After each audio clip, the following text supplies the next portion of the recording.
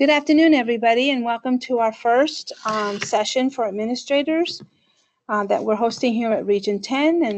And most of you are either in a video conference room or you are using your laptop to get the information that we are providing you for this particular coming school year. So again, welcome to this afternoon. It's going to be a very informative particular session, and hopefully we'll be able to get some interaction from the individuals out in the field. I'm going to take attendance, and my name is Miriam Kelly, and I work with the Migrant Education Program. Those of you that are veterans, and most of you are because you signed up for the afternoon session, know who I am, and look forward to working with you this afternoon. I have here that Claudia Alcendra signed up for this particular session. Claudia, are you here?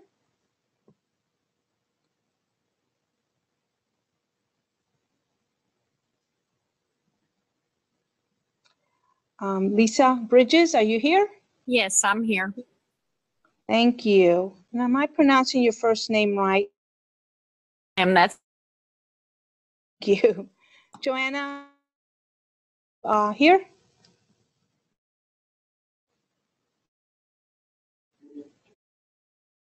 Scared? Never.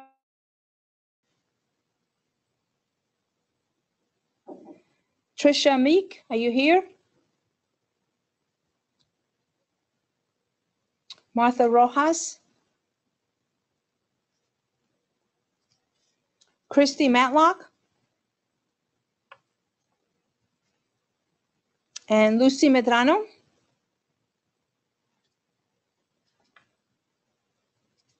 Well, Lisa, it looks like it's you and me, which is fine. Anyway, I'll take attendance again and see who we pick up along the way. Miriam, Lisa, yes. There are 6 or 7 others showing up on the Zoom screen. I just don't know. Maybe they don't know how to click in or out to let you know that, but they show across the top of my screen. Okay. I'll tell you what, those of us that are either on the Zoom camera or we are on the video conference, if we can make sure that we send Esther the attendance sheet, then that would be very valuable for us to document the fact that individuals are out in the field and were indeed part of this particular afternoon session. Will that work for everybody, hopefully? And we're hopefully figuring out which buttons to push. This is all new to a lot of us, so we will be able to work through this together, and a couple of years from now, we'll just kind of laugh at what happened today. So we'll be okay. But I do want to give people credit for having been here and also to be part of the short interaction that we've got planned this afternoon. We sent out to you, and please forgive us, it was late in the afternoon, information that should be helpful to today's session. You should have a handout that deals with a survey, and it's really more of a before and after kind of situation, what you know now and what you'll know after we interact with each other. We have a sheet that's called Who is Responsible? We have a Freyer model. We have a table of content for the ID&R manual, and we have the administrative manual itself. We have a table of contents for the new generation system, and we have a manual for the new generation information that we need to provide you for this particular school year. Okay? So those are the pieces that Esther sent out to you, and you should have available on your laptop. We'll be using some of these particular pieces in order to be able to get our work done this afternoon. Also, you were given some information, if I'm correct, because that's why some of us are using the Zoom way of communicating. You got an email from Vicki Sullivan, who provided you with information as to how to get onto Zoom. And then we took advantage of that particular information piece to provide you. Diana Sanchez also sent you information yesterday regarding our electronic notebook that we wanted to begin using this particular session. So before we get into any of the particulars, I'm going to turn over the mic and the camera over to Diana Sanchez, and all of you met her last year when we were introducing our new folks, but Diana is a total veteran now. She's been here for longer than almost a year, and she has gotten her feet wet constantly. It's been a joy to watch. So we're going to turn this over to her, and we're going to see how all of us are doing with getting into the electronic notebook. And I promise you, I do promise you, that no one will be left behind because of the technology. That's why Esther sent out the information dealing with the manuals via email so that you would have them as a hands-on plan B. And Deanna is going to show you the link that she sent out for the electronic notebook. Deanna.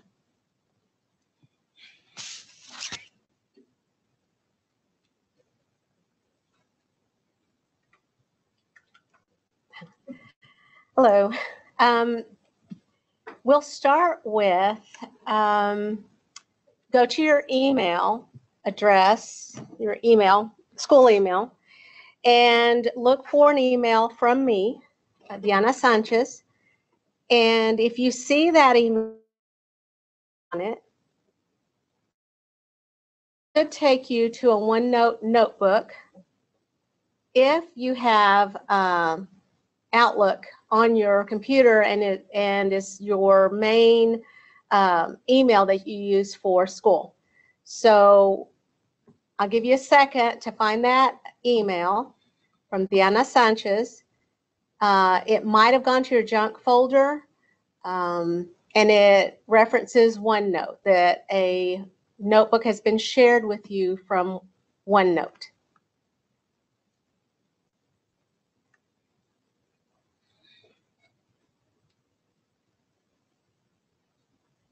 Has anyone out there worked with OneNote before? I just discovered it in June, used it with a group of high school students to help them get organized for graduation, and have really found it useful for our purposes. If you'll watch the screen, I'm going to take myself off of camera and let you see my laptop. If you have a Windows computer and you come to the bottom left corner and you click there on the start, you'll come up with a search button. You can type OneNote, no space between the one and note. Mine is already here. It's purple, looks like a notebook, says OneNote 2013. If you have that on your screen, go ahead and click it now. If you do not, it's giving you problems, issues, you can't find it.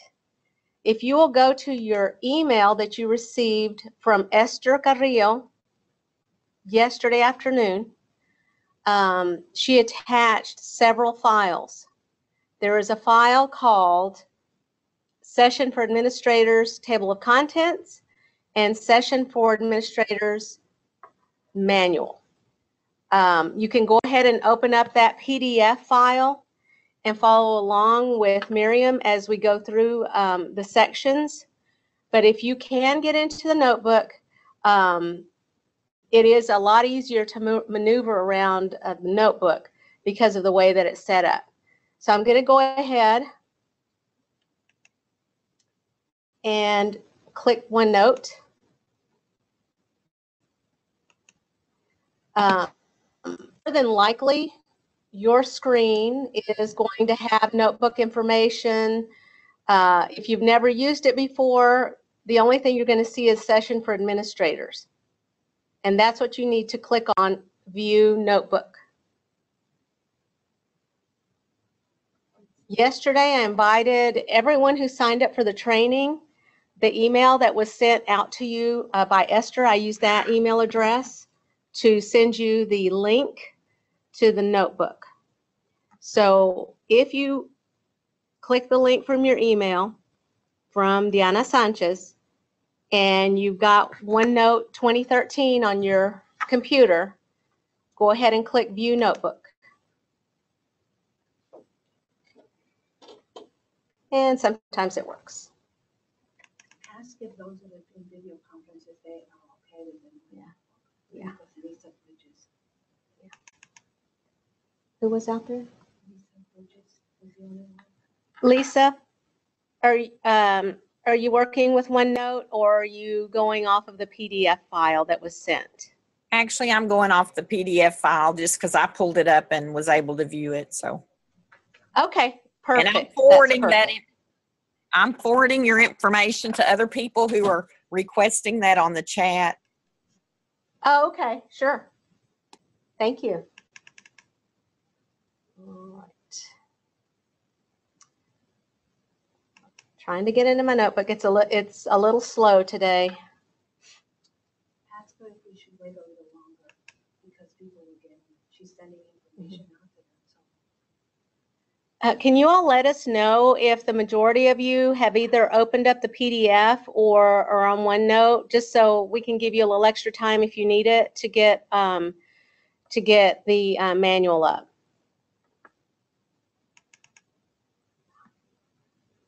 It's being on right. Note, the first tab is just the name of the notebook, and then you'll see that it's organized across the top with different tabs. The arrow on that fourth tab, it has additional sections and you can click on them and go through all of them if you want to, if you've got it. If not, go ahead and go back to the title page and you can see how I'm maneuvering through it. You use the tabs. Under each tab, there is a subsection. Here's a letter from TEA. Here's a survey that Miriam was mentioning earlier. As you go through, it'll go through all of the information that we're going to share with you today. Watch for the title pages as well. That'll get you to the top of that particular section. We're going to use this year for several reasons. It's I just learned it in June, and it's been very easy to use. The other thing is that if we ever have any updates to this notebook through a process called syncing, we can go ahead and update your notebook instead of sending you a piece of paper and then you adding it to your notebook. We can go ahead and just update the information, send you an email asking you to sync, which is a process on the notebook, and all it is updating the notebook so that you have the same version that we do. where do they find the thing? I can show you real quick where the syncing button is. You'll go back to File, and then, oh, never fails. Oops, I went too far out. Let me go back.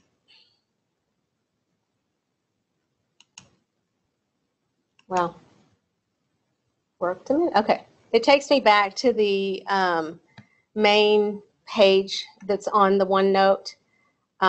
If you click the settings and this little blue circle with the arrows says sync, and that will allow, whenever you open this up and you sync it, you'll be assured that you have the updated manual that we have. But we'll let you know if we ever update it. Let me go back. Okay.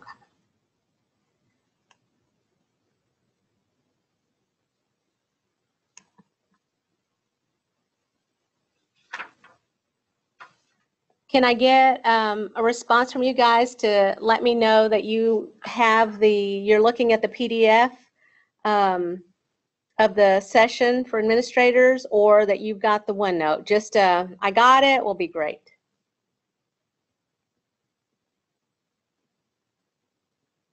I hate to go on and you don't have what you need to look at as Miriam goes through each section. I have the PDF. Thank you. Yes, thank you. You want to go ahead and go forward? She has.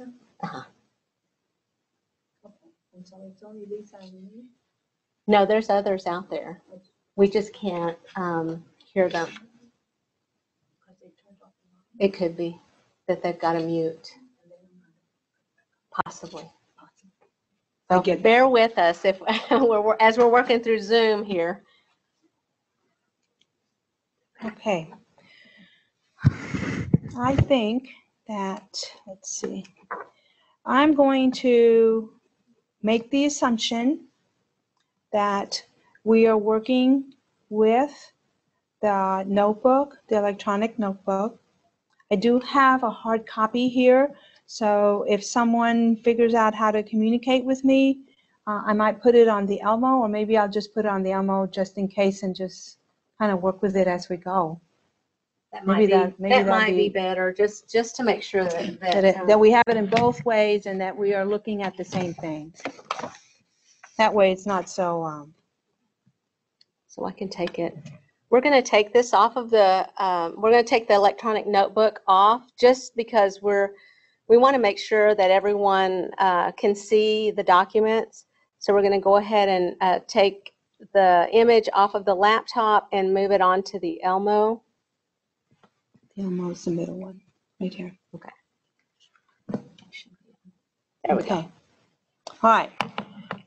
In the Elmo, on the hard copy, if those of you that are using the hard copy, remember that if you're using the camera, let's see, you have here, here's a letter from the Texas agency, and if you're a veteran, like most of us are in this session, you have seen this letter before. It's simply a letter that tells us that we have got to have a migrant education program in the sense of identifying and recruiting the children. So that letter just validates the program and helps us understand where the requirement is coming from. So that's what that letter really says to us. The next piece is I call it a survey. It's really a before and after kind of situation where even for us veterans, you know, as we're looking at this and it says, who is a migrant student OSY? Do you know? Are you aware? And no one's going to look at this but you. So are you very comfortable? And you put a 3 down. Can you articulate who is a migrant student and who is an OSY, out of school youth? If you're kind of, oh my gosh, maybe it's kind of hazy, I'm really glad I'm hearing this again. Or if you have very little knowledge, then you just circle a 1. Hopefully by the end of this session, you'll have a little bit of more information, and you will also know where indeed to find the information. Okay, so you're either very sure or at least you know where the information is. So you have about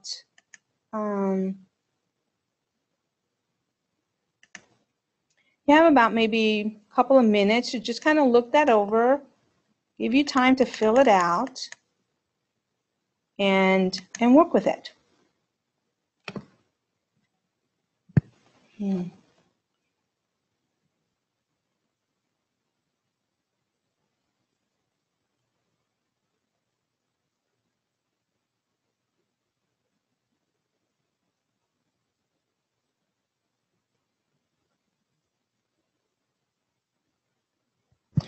So I'm going to be using you, Lisa, and please forgive me, but I'm able to communicate with you, and maybe you can tell me if we can move forward because you've kind of looked at it and self-assessed yourself, and then we can go on to the very next section. Yes, ma'am. I've reviewed that. Okay, thank you. So I'm going to assume that Lisa is our person that we're going to go to in order to get kind of like a barometer for next steps, okay?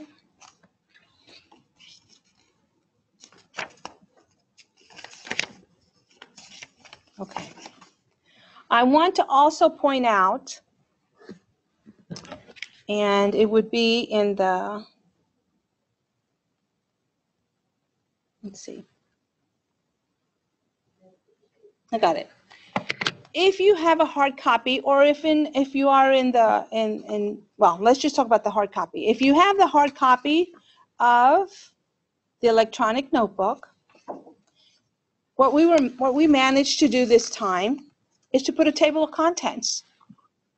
Kind of novel idea, but we had the time, and so I want to praise Esther for being able to do this for us. So you can follow along. It won't be as, as I move back and forth between the electronic notebook and the hard copy. The electronic notebook will have the tabs that you will see, and once you click on it, you'll see everything that's in that tab. That's what Deanna was talking about, how neat it was for her to kind of work with that. And then here, you have your table of contents, so you'll be able to keep up with that as well. Okay? So let's see. I'm going to move to the goals of the program. We've done this before. Here's when I clicked on goals, I got, wait a minute. When I clicked on goals, I was able to get the cover sheet. And then on the right-hand side, as I'm looking at the computer, has a title sheet, and then it has goals for the session. As I said, as a reminder before, these goals mirror and truly reflect the organization of both the electronic notebook and the regular notebook that Esther sent out as a attachment. Okay, so you should be able to use the goals and just kind of check off that we've gone over that, and the goals also connect to the self-assessment. So we should be able to work with that and see the connection and grow the information that we need in order to make good decisions for our children. Okay?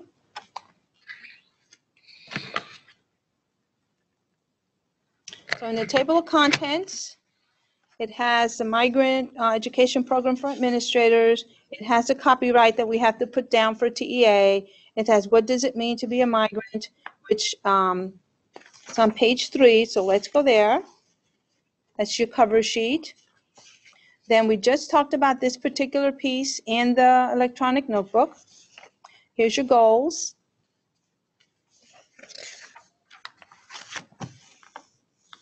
These goals up here, let's see, zoom. Let's see if I can get that to work.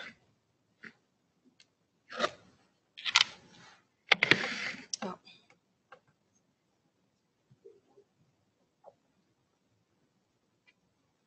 This is the best that I can do in terms of that. I apologize.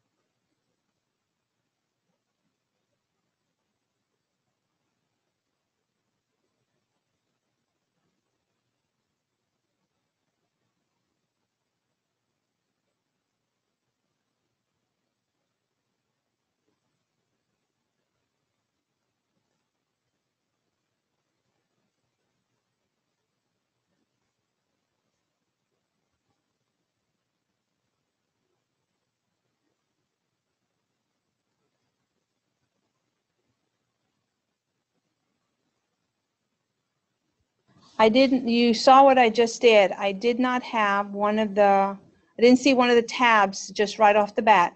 So I went to the little triangle, I clicked on it, and here is the section that we were talking about, which is the Who section.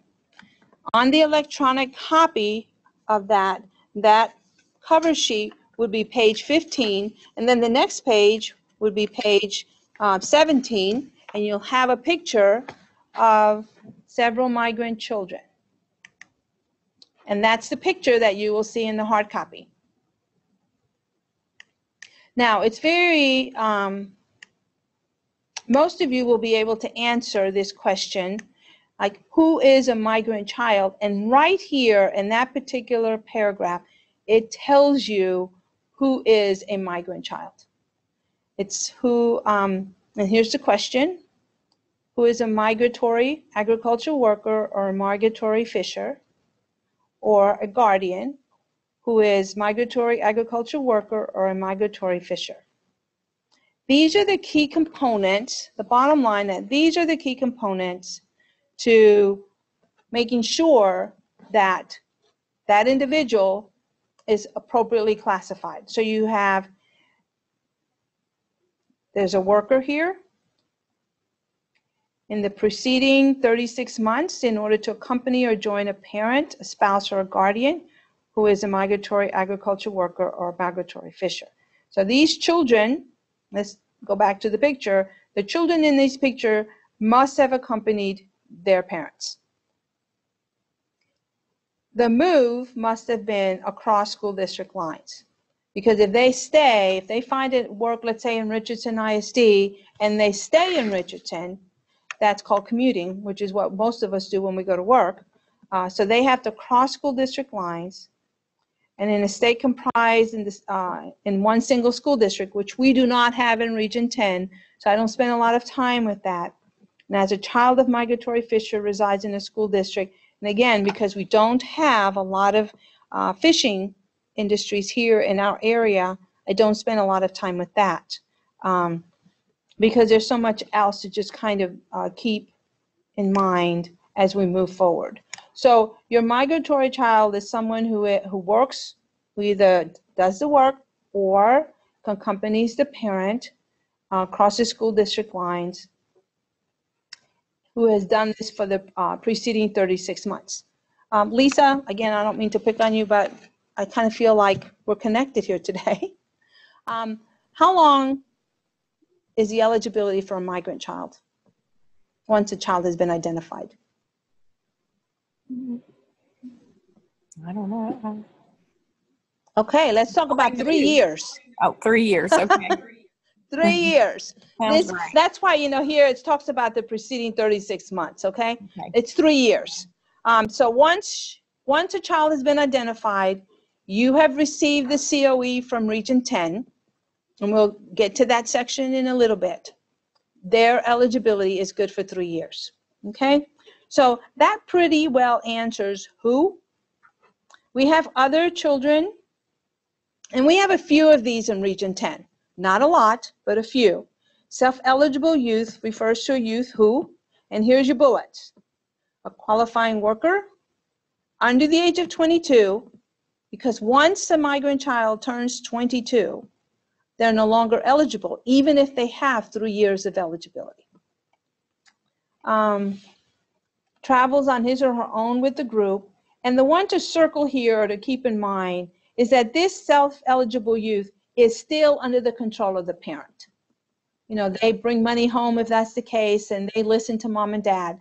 They're under that control of the parent. So that would be the distinguishing point to remember, because as we move forward to, let's see here, it talks about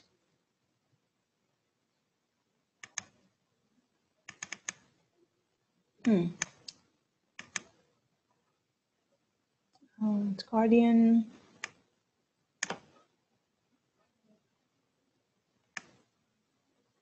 We talk about the emancipated youth. Remember, one was self-eligible, the other one was emancipated youth. This third bullet here, traveling on his or her own. All the rest of the criteria is the same, except that this young person is really on their own. They may be connected to the family in some way, but they make decisions about when they go and when they wake up and who and how to spend their money, etc. So there's a basic difference between the self-eligible youth and the emancipated youth. In the migrant world, the parent can be a birth parent, a step parent, or a guardian. And the guardian doesn't necessarily have to have legal papers. It is the person that they happen to be living with at that particular time. They could be living with that person for a week, 2 weeks, 3 months, a year. The amount of time doesn't matter. If that child is out of the home of where the actual parent lives, then that automatically becomes a guardian. More information about agricultural work, Fisher information, and then we go into the last part of that, family members who migrate together. And this is probably a little bit more for our recruiter, but family members who migrate could include the father, the mother, the guardian. It could be the migrant child, the spouse. It's really information that allows us to figure out who owns that COE. You know, who do we put down on that COE as the parent, the guardian? Who do we put down as the children? So it kind of gives us an explanation as to how to work that particular scenario. Now, foundational, besides knowing who is a migrant child, foundational would be surveys, because that's the way that we identify. You have already sent your family surveys into Smith with Annalie Guetta, who is our OSY recruiter, to try to call all the families on a first come first served basis to see whether or not they have made a qualifying move. So we move down to, here's the old survey, and the old survey really is something that we're not using anymore, but if you have extra copies like I had previously said, then go ahead and use those. It's not going to hurt anything, but we have updated it to this one.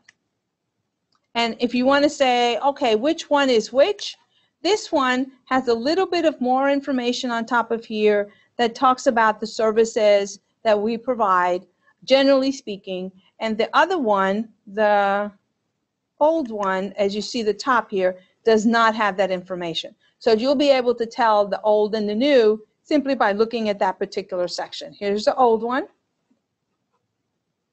and then here's the new one. Okay? And it still has a very pertinent information about in the past 3 years, has your family lived in another Texas city or school district, another state, etc. Sometimes they've just simply moved and they say yes. So the key there would be, in the past 3 years, has anyone in your household had a job working with any of these activities?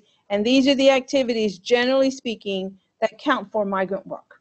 So a lot of us can say yes to the first question because we might have moved, but not many of us can say yes to the type of work that has been identified in this particular survey.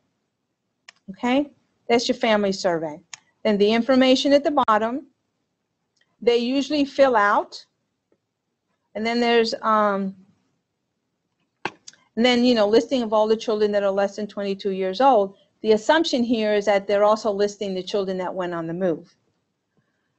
At times we don't understand, we might be able to decipher some of the information, so DOMI may call you as a program contact simply to get some clarification, which she has done several times this last week, and just in order to be able to call the parent appropriately.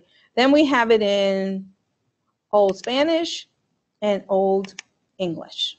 I mean Old Spanish and New Spanish. Okay, however you want to do it. Now, what the biggest reminder that I would share with you is that this survey is to be given to both newly enrolled students as well as returning students. And it's kind of like that language survey that is used throughout the school year when you have children coming in. So is this family survey. We give this out to every newly enrolled student and old and returning students as well. Okay, so that way we have the most up-to-date data regarding migrant work or not for all our students in our particular district. You have in the electronic notebook a flow chart, which really identifies the process I just talked about. You send the family survey home. If it has a yes, it has particularly a yes on the second part, then you send it to DOMI as soon as possible. This here is DOMI's email address. Okay? Then, because you're in the shared service arrangement, we do all the work. We will contact the family. We will either talk to them on the phone and generally get some general ideas as to what kind of work they did. If it makes sense to us, then we'll make an appointment with them. We will determine the eligibility. We will complete the COE. We will then provide the COE to you, and we go from there. Remember that COEs, the Certificate of Eligibility, are very crucial, important documents, and indeed they are to be kept under lock and key. The document, the one that you get is kind of like that orange kind of color document that is for you to keep in the file, and the pink copy goes to the PEIMS coordinator. Somehow communication between you and the PEIMS coordinator needs to happen so that the records in the school are correct and reflect that that particular child is indeed a migrant child. The last copy is really a goldenrod, and we send that to the parent, which by state law they are to keep. We also send them a copy of the supplemental form, which goes along with the COE, and at Region 10, we have always required that particular document to be filled out. So you'll get the Certificate of Eligibility, and you will get the supplemental form, which provides a little bit more in-depth information regarding the child. Any questions, Lisa, about this, or anyone else? No, I'm good. I did have one question about the survey. Sure. How long should we retain those copies for our records? Like we send them out and, that's in our enrollment packet and all that. How long? And that is a good thing. Okay, Lisa, that's a question I got from all my rookies this morning, and it's a really good question. When you send the family surveys that have a yes on it to DOMI, please keep a copy for yourself. We do what we do with them. We just talked about that. I would keep, and see, this is where the rub comes in. All family surveys, according to the information we've gotten from the state, need to be retained, all. So you have a file maybe of the surveys you sent to the region, and then you have the file that has all the surveys that you have sent out. That's a lot, especially for larger school districts. I would recommend a file, just special ed file, a migrant education program file. I would keep them until the end of the school year, and then I would shred them. I'd get rid of them. There's no need to keep the family surveys year in and year out. One, you're going to run out of space, and two, there is the guidance is that we don't need to keep it beyond that particular year. Okay. Okay. Thank you. Makes sense, Lisa? Thanks for the question. All right. Then we have, this is in your electronic notebook. In your hard copy, everything that is mentioned in the electronic notebook is in your hard copy. Okay? This particular sheet is on page 24 of your hard copy, for those of you that are using that. And the question there is very, it's a important one. How does a migrant student get identified? So we have talked about the family survey. We talked about field recruitment. Other ways of identifying families could be a referral. Somebody knows somebody. A lot of times when Domi goes out and he'll talk to a family and say, oh, my sister's, did that work, or I know somebody who, so here are your referrals. Recruiters interview, they complete the SDF. And our recruiter here, and I mean yours in the region, is Domi Smith and Annalie Guerra. Your reviewers decide if the children qualify for the program. That would be me at this point. That's the second signature that you see on the COE. You have the NGS data specialist. That would be Esther Carrillo. She works on the new generation system, and she also works with the national database for migrant students, and that's the M6. Now, I know that you are familiar with this. I just know that. Now I'm going to show it on the Elmo, okay? Just a second.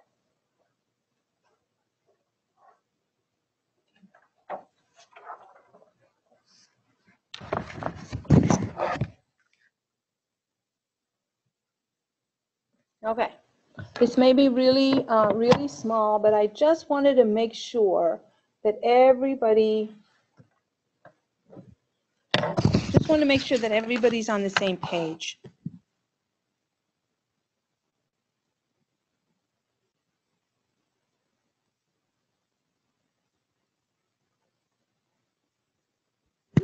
Okay, this is not on your electronic notebook. Many of you have been getting these for years, and so you're familiar with them, and I'm just wanting to make sure that, again, we can know the difference between a unique student count report, which simply just identifies the number of children that are in your district. That's all it is. On the top of the report, it says unique student count. So it's right there. You're getting it from Esther once a month. It tells you all the different grade levels and the number of children in those grade levels.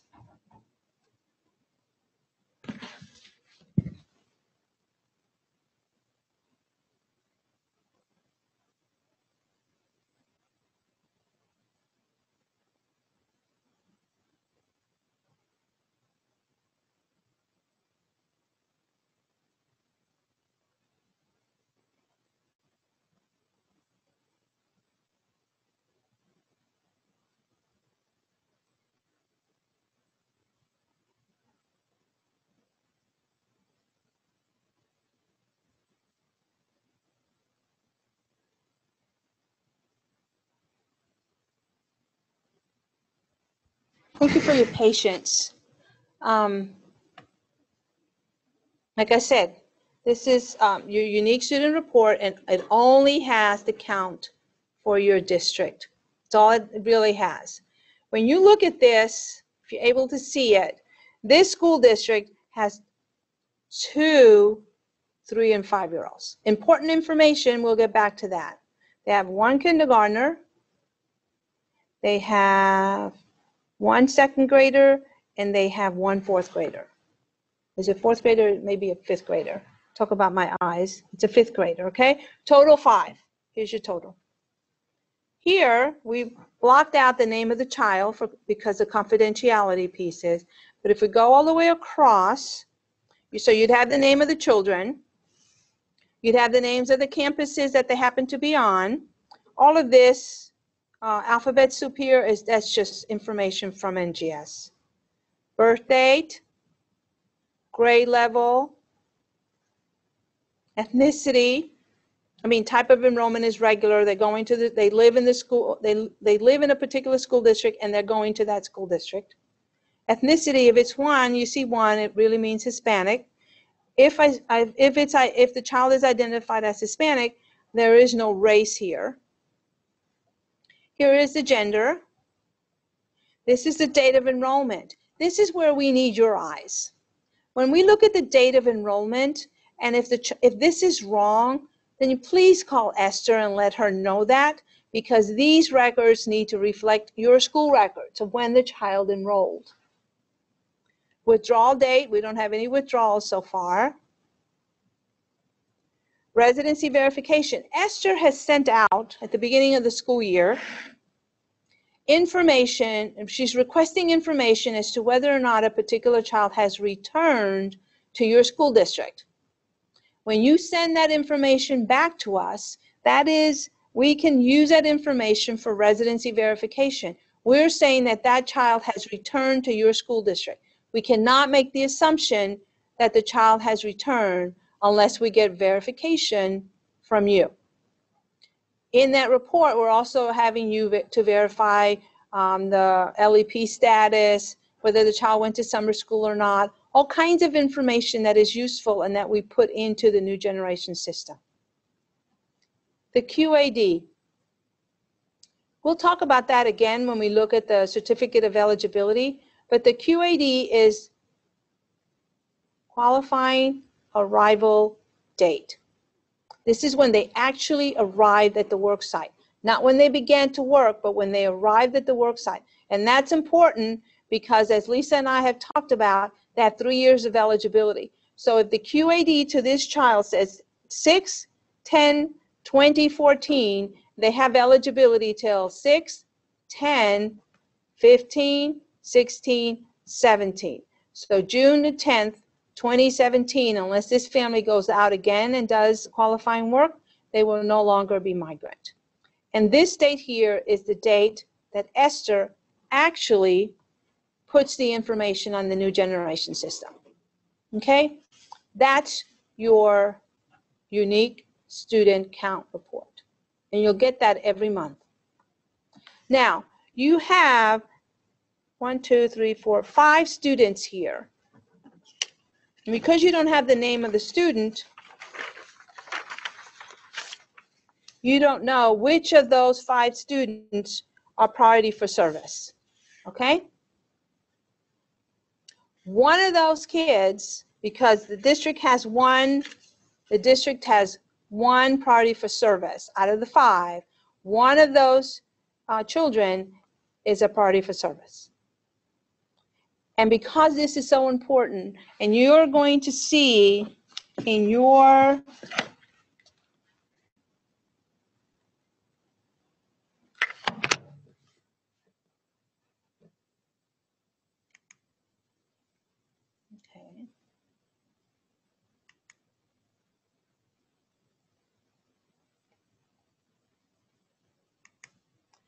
this is both in your hard copy as well as in your electronic notebook, criteria for priority for service. If anyone is ever going to ask us a question about the migrant program, it'll be about this. Because these children are migrant, and then on top of that, they've had an interruption of schooling. Might have been over the weekend. They went from one school to the other, and they could have been in the same school district. It doesn't matter. They went from one school to the other, new teachers, new school, new systems, new people, new friends, etc. So that's where you get into a situation where you're going to need information about this child, and we provide that through that priority for service report. So if you ever think, oh my gosh, what is priority for service? You have the criteria and the definition in the electronic notebook, and you also have it in your hard copy as well.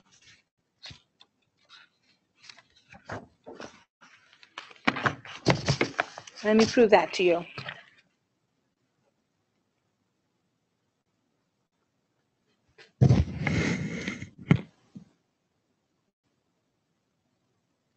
See, the hard copy, priority for service, and it gives you the handout that was given to us by the state, and it explains everything there is to know about a priority for service child. Again, remembering that the most important thing to remember about this is that the child has had interrupted instruction either this school year or the previous school year. And it goes on to provide information as to how that's determined. So if here it is, interruption. Again, you can find this in your electronic notebook. So it's interruption of instruction.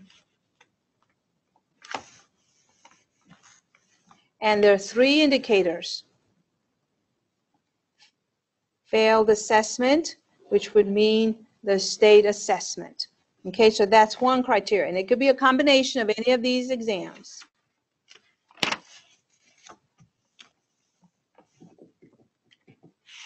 The child could be LEP, which is limited English proficient. The child can have been retained. This is particularly true for children in K1 and 2. And the reason for that is because there aren't any state assessments there. So we have to go with the kind, what kind of experience can a child have here to get them into trouble academically either in that grade or or the upcoming grade. A child could be over age. And then it goes on, it gives you a lot more information about the criteria that were just mentioned. The child missed a test, for example. If a child, and they could have missed an exam, and they didn't even have to be in the state of Texas. They could have been in Oklahoma, and then they show up. They may end up, if they have a interruption of instruction, because they missed the state assessment here in Texas. The last page in your hard copy on page 38, it gives you, if you're very visual like I am, it gives you a very succinct multi-process of what I just finished telling you, or discussing with you. Okay? Let's go back to the electronic notebook, because the same information is there. Here's your process 1, process 2, which is what we talked about here in interrupted instruction. Your definitions of what else. Remember, they could have had all of these failures, but if they hadn't experienced interrupted instruction, they're not going to appear on your priority for service. Now, naturally, we're going to be concerned about these children, but the top level students that if we had limited time and limited money that we have to deal with, these would be the children that we would deal with. Then definition 3. Here you are, your LEP, your retained old age. The same information that is found in the hard copy is found here. The flow chart that I just talked about here is found in your hard copy. Any questions about that?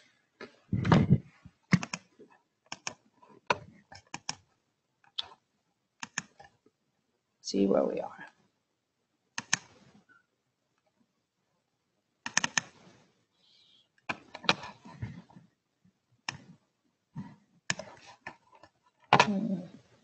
Okay.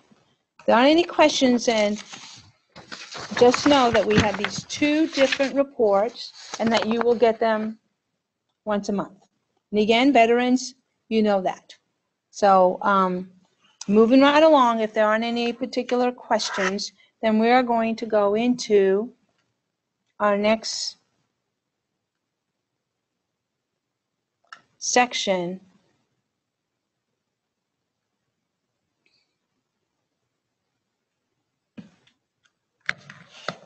which is administrators' responsibilities and resources. This is in your hard copy, and in your hard copy you have, this is on page 39. Okay?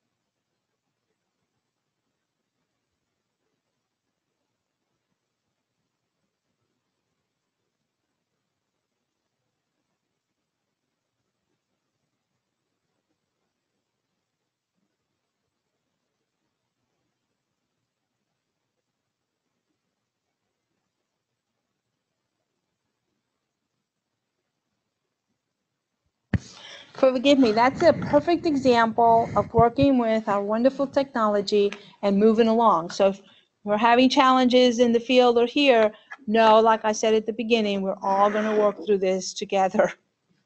I promise you. Remember here, the wonderful thing about the notebook is that it has the tabs and you can see exactly which tab you want to select and live in a little bit, for a little bit. Here the tab is responsibility and resources, and like I said, in the hard copy, I believe is page 39, and here it is in our electronic notebook. So it works. Okay, this should not be new to you.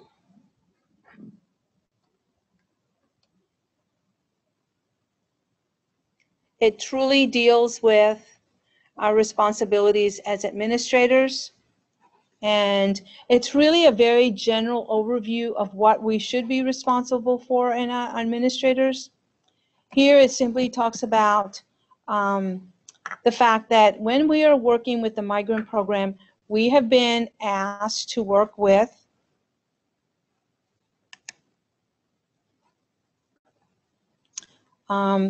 identifying and recruiting our children. Let me go back to that.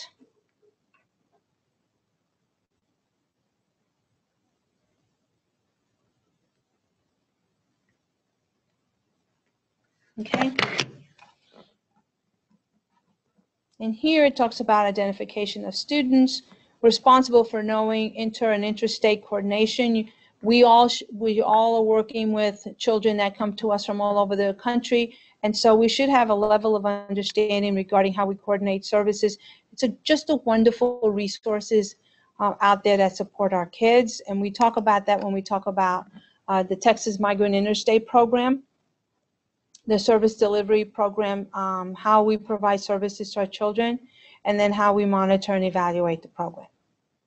And again, we talk about identifying children, completing the proper documentation. If we're working with title funds, there's always a documentation piece to that.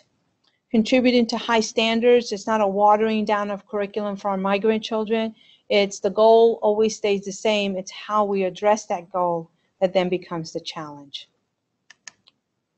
Most of you that are in the SSA are indeed project districts.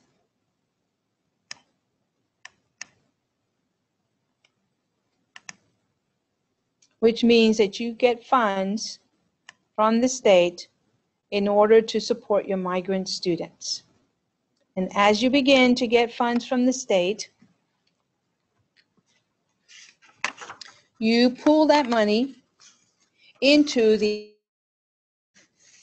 to support the work that we do on your behalf for the students. Let's see. Okay. This is the sheet that I was trying to refer to. Your project districts, you receive funding, you conduct ID&R, or we conduct ID&R on your behalf. And here, you are part of the SSA. And if you're not an SSA member, then usually our SSA members in Region 10, this could be different in another region. They have not gotten any funds, they haven't seen a migrant child for a couple of years. The migrant child shows up, and then you say, well, what am I supposed to do? How do I help this child? Well, you help them with all the funding that you have on how you help all other children, but you don't have the migrant funds, but we do. We have funds that have been allocated for that situation, and we work with you to, if that child needs that supplementary support. Remember, we don't supplant, we supplement. So that's how we work with project, non-project, but because you're part of the SSA, we do most of the work on your behalf. And it is our privilege to do that.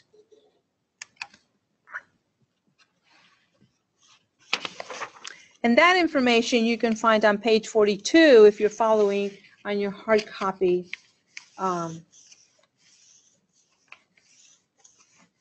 handout.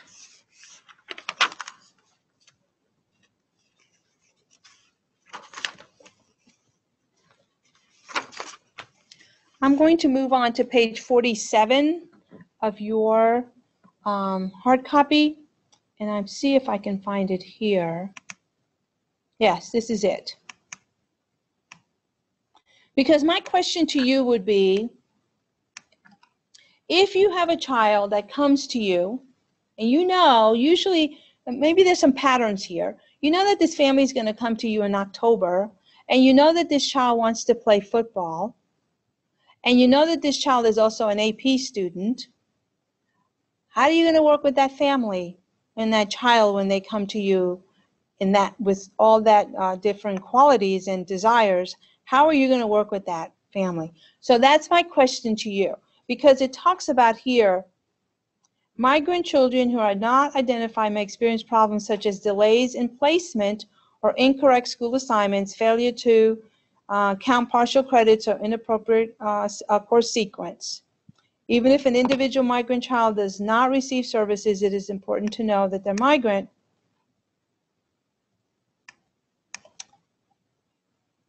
Let's see, I'm after.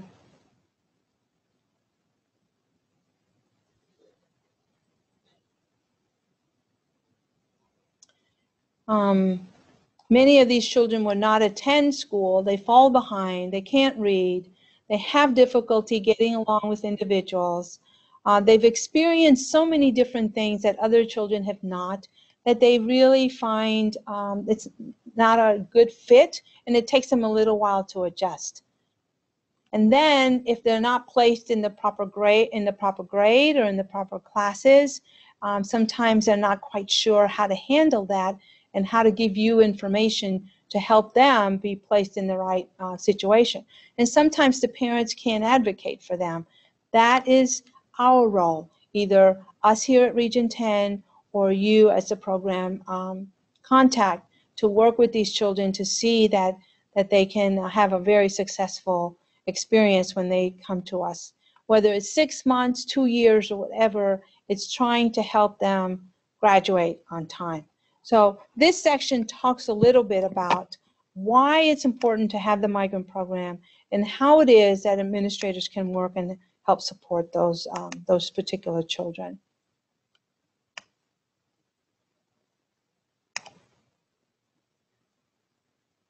In this particular section, and that would be on page 48 of the hard copy, it really talks about the plan. It says a recruiter who has a clear objectives and a plan for reaching them is more likely to be successful. So it really talks about how to plan for these children. What is it that we need to do both at the ESC level and at the campus level and at central staff. So the ESC and the district have an ID&R plan, which, by the way, is in your electronic notebook, and it is in your hard copy.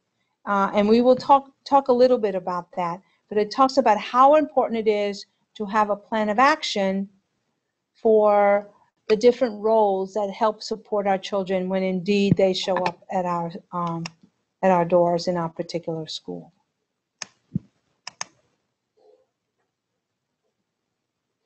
Here is you need to become familiar or already, just to kind of touch base and refresh our memory, is the state ID&R plan template, which refers back to who does what and when, so that it kind of keeps us on our toes in terms of how to work with our children. This is an example of that. We will give you the hard copy that was done here at Region 10, and that particular piece of information is the one that needs to be part of your district improvement plan. Second page of the template. Now you may ask, well, how do we know that what the parents are telling us is true? How do we know that the program is indeed doing what it should be doing? How do we know all those things? So how do we make those eligibility determinations? Here, the state is telling us that we have a good opportunity to make good decisions based by trained recruiters, by having a trained SEA eligibility reviewer, which is the second person that signs a certificate of eligibility, that eligibility determinations are really based on very good documentation, and that documentation can indeed be supported. That we verify annual residency. That's, remember I just talked to you about the fact that we send out information to you, and we need to get it back from you to really tell us. You're telling us this child is indeed in my school district and has returned to my school district. Then we can put them on the new generation system.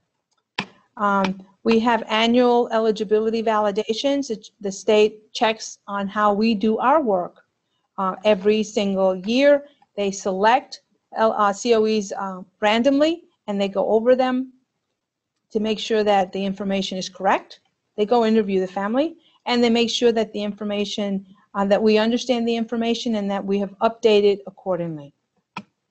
Here, see, COEs are randomly checked.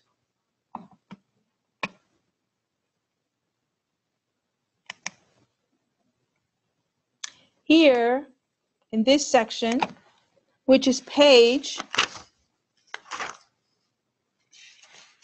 53 in your manual, here it really talks about the roles of each of the individuals. At Region 10, the recruiter would be Domi Smith, Annalie Guetta. The designated reviewer would be me, Miriam Kelly. What is it that I'm supposed to do? How am I supposed to do it? Going back to the recruiter, a new family moves into the district. The recruiter must check to see if the family has been identified earlier. Domi may go into the new generation system, or she may go into the national database to see if this family has indeed, if this family has a history of migrancy. It makes our life so much easier when there's that kind of documentation available. Then the recruiter must request a copy of the COE from the district, whether it's in Texas or in Washington or Montana, where they're coming from. And then we go on and re-interview that family. And if there are any differences between the COE that we've gotten from Texas or any place else, then we have to write another COE with the new information the family provides. Domi then brings that information to me, no red flags, then I sign it, and we send the copy to you.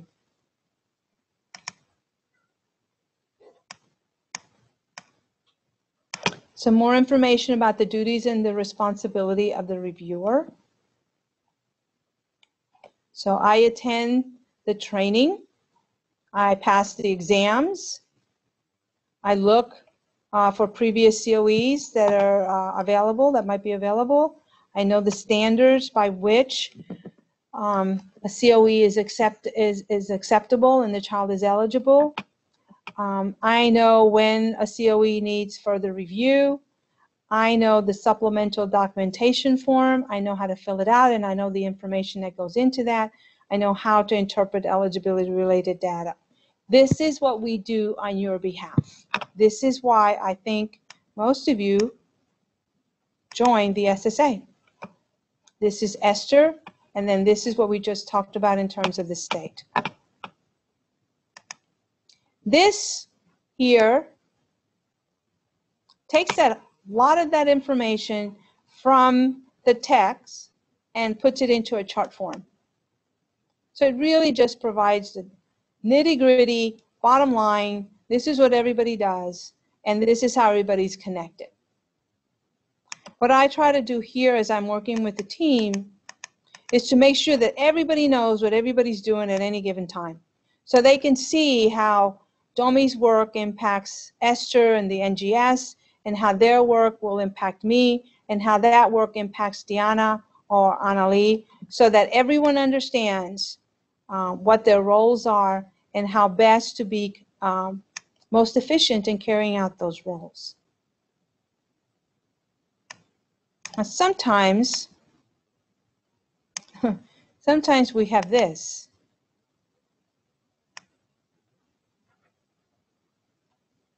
And then we shake our heads and say, okay, we can get this done.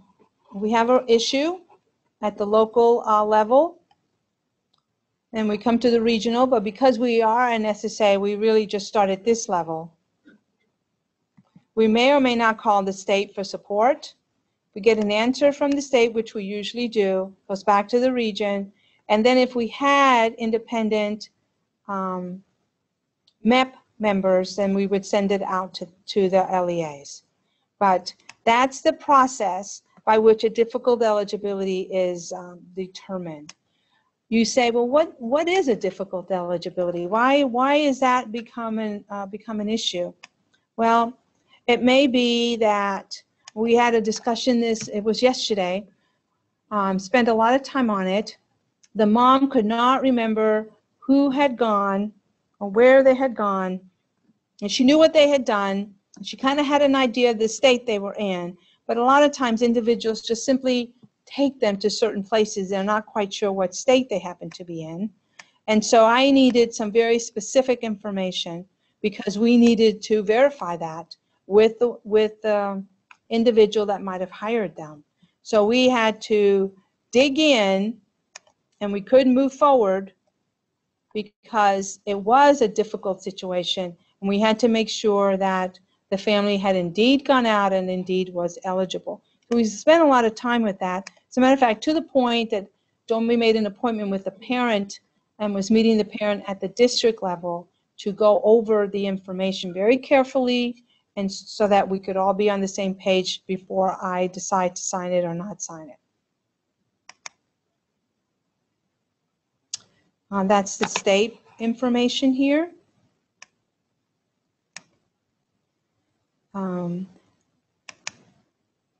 If I asked any one of you out there in the field, we keep a COE for 3 years as an active COE. How long do we keep an inactive COE?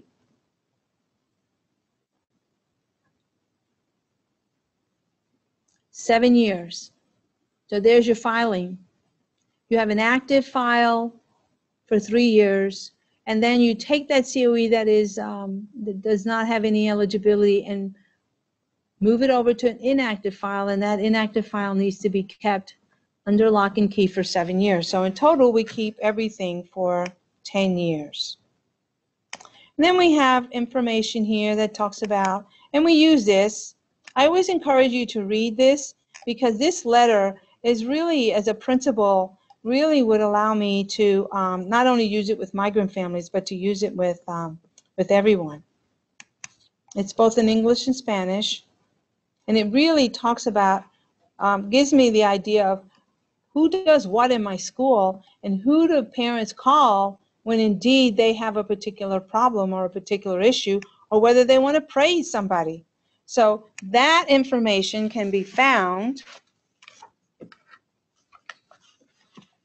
on page 63 and 64 of your hard copy. And it's both in English and Spanish. So, you know, with a little bit of creativity, you can have a letter and a PTA meeting based on just this particular letter. Then everything else is probably something that we use, and that it's good for you to know. You know, if we send letters out to growers, individuals, ranchers, farmers, and we've been given a letter. We've also been given a survey that we can work with the individuals that are employing everybody. Here, I'm not sure that you've ever seen this. It's very small, but it's what Domi uses when she interviews the family to identify needs. And then my next question to you would be, okay, we have identified needs, and maybe we have an academic need. A mom told us she's new to our area. I have a second grader. She's very concerned about the child because the child does not understand, nor can he verbalize appropriately the alphabet. He cannot, it may be a speech impediment, I'm not sure, but the child has a lot of issues that the mom is really concerned about. I was able to call the program contact and graciously provide them with that information, and they went right to work with, you know, working with the child. Obviously, the child has problems with reading, and so we were able to work together with the family and with the school district to kind of move things forward so the child will be able to be a little bit more successful, if not a lot more successful, on a campus. So that's what Domi uses.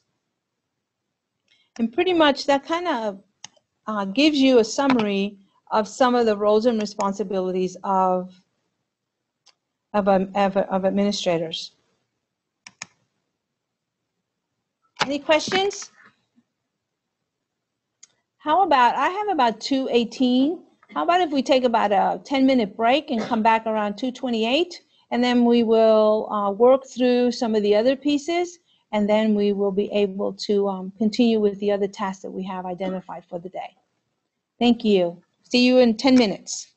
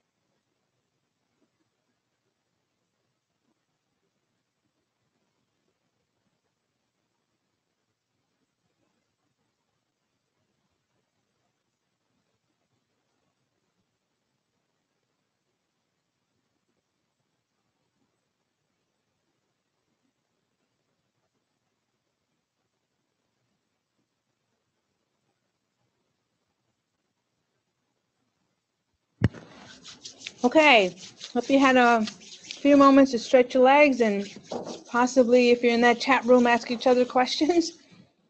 Before I leave the responsibilities and resources for administrators, as you know, here, Esther Cadillo is our new generation system administrative assistant,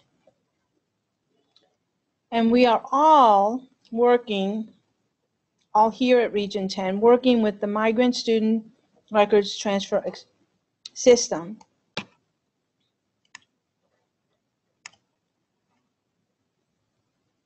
Which embraces the new generation system. This is the history of all of those particular pieces.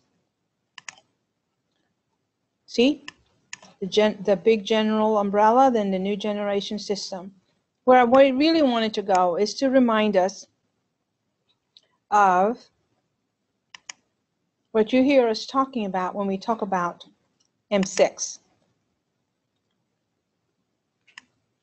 And the whole idea behind this, here it is, and this is the reason why, requires SEAs to promote interstate and intrastate coordination of services for migratory children.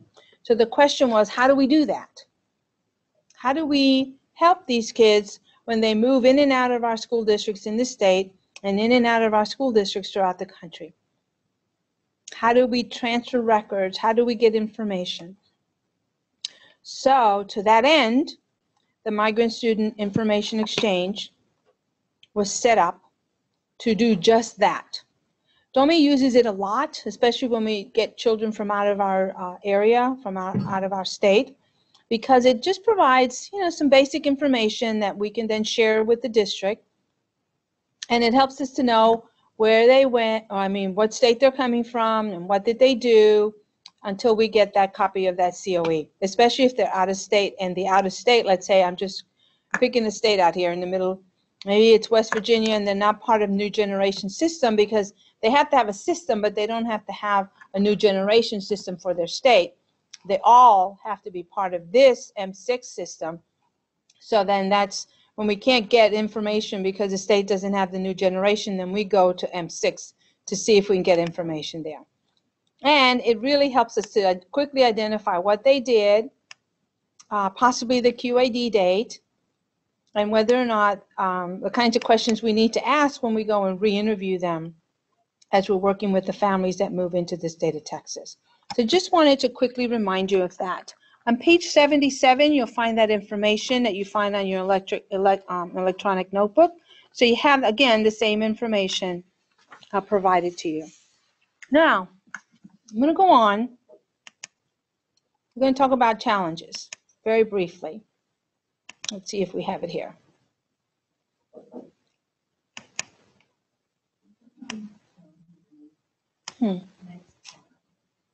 This one?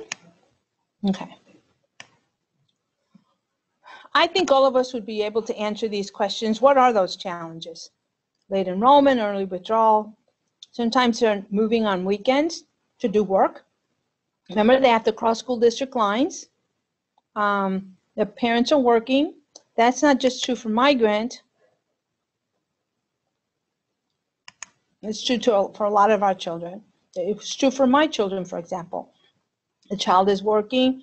Dangers in the field is something that we have to really be aware of. I mean, you have children that are out there in the fields, literally in the fields, either working or staying very close to mom and dad because they have no one to take care of them, around very dangerous pesticides as well as dangerous tools.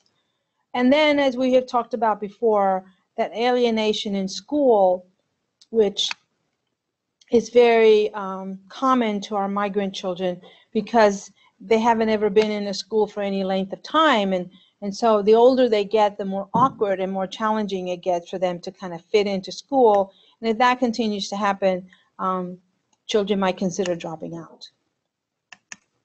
I'm sure you can think of other challenges since you have the frontline job to, work with all children, not just our migrant kids. But we have gone from who's a migrant, family surveys. We have talked a little bit about the criteria for PFS. Before we get into the needs assessment, I want to go back to the COE and to the supplemental form.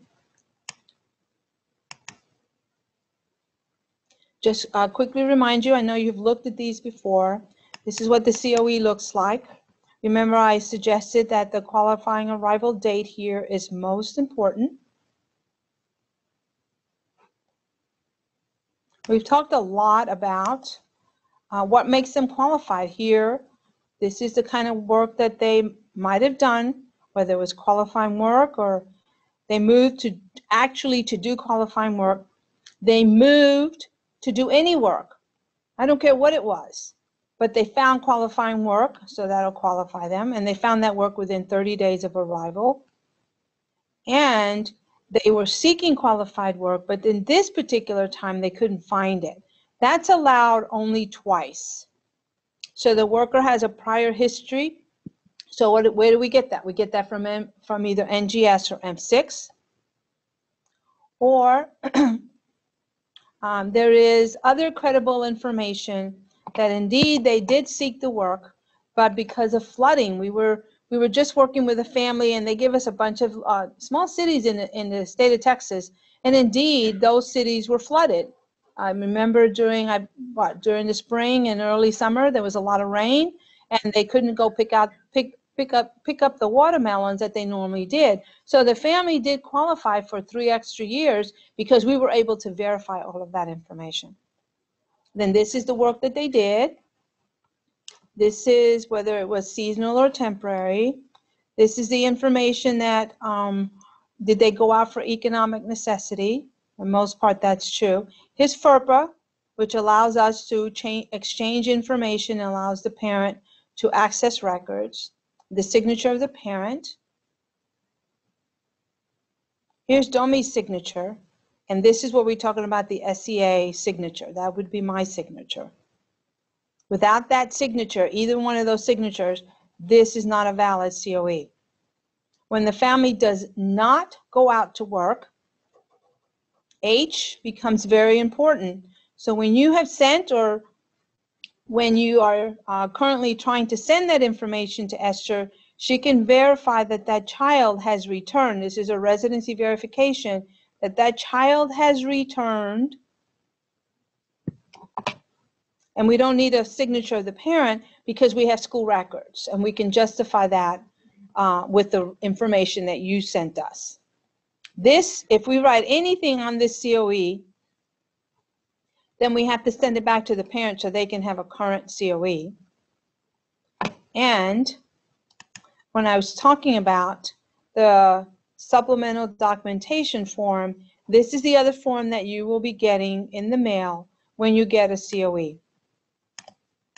Okay? If a family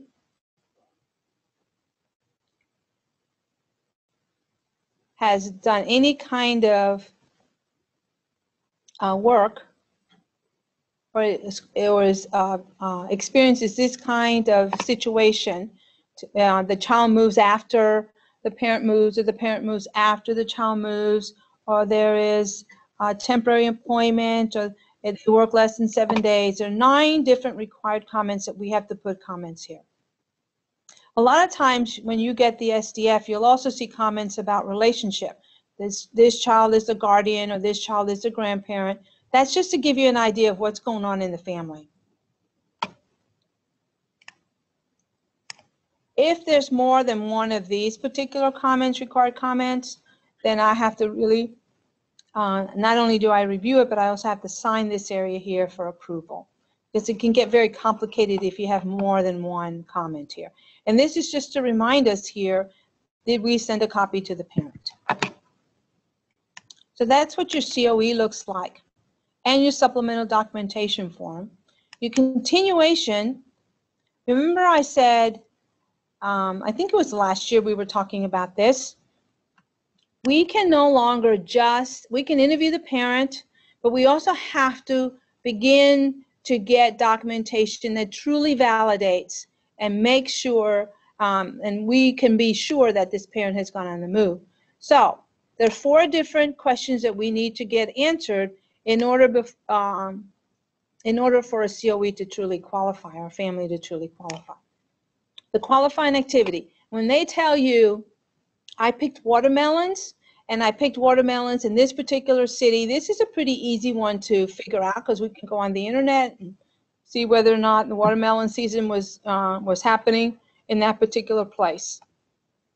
The time frame. They might have said they picked so-and-so squash in so-and-so month.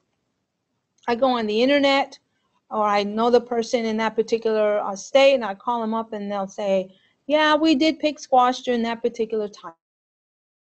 Else can say, no, we didn't pick Christmas trees in New England during that particular time. So that's not validated.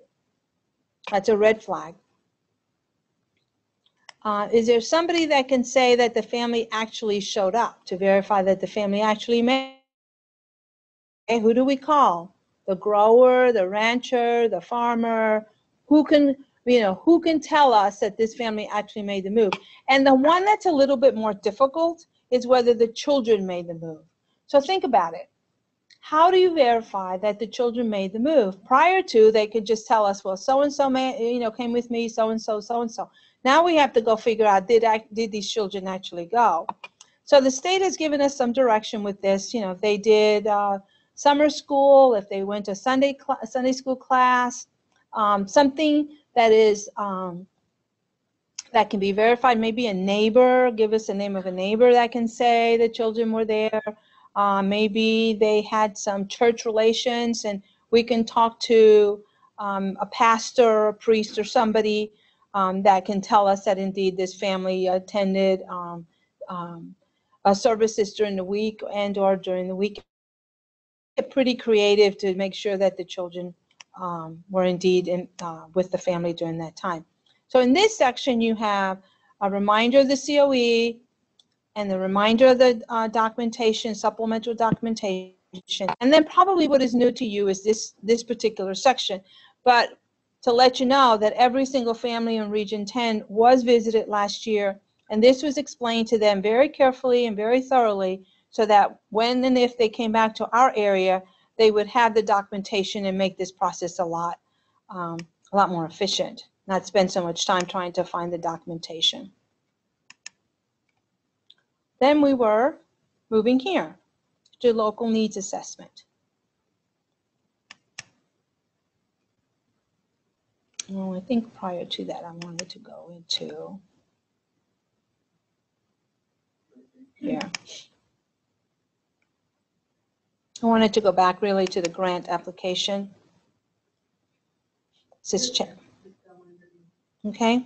It's challenges. It's under the challenges and applications and services. Okay, that's the tab that you need to be on if you're on the electric one.